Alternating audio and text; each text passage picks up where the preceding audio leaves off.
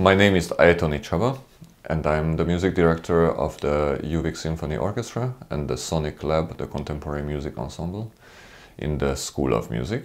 My research focuses on contemporary music, music theatre, and music dramaturgy in usual and unusual concert venues. We are used to have concerts in concert halls, but imagine having a concert in a cave or in a restaurant or on a ferry.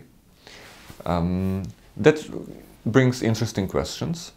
It brings interesting questions about social implications, about the visual component of a performance.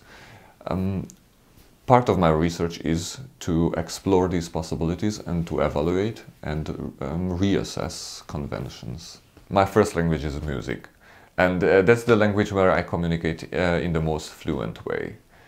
So research means that I answer with these language questions that are raised, and these questions might or might not be possible to put in words, but the constant search after new and fresh and interesting viewpoints, materials, solutions, expressions, that is something that is inherent in this language, and I'm really happy that I am able to do that.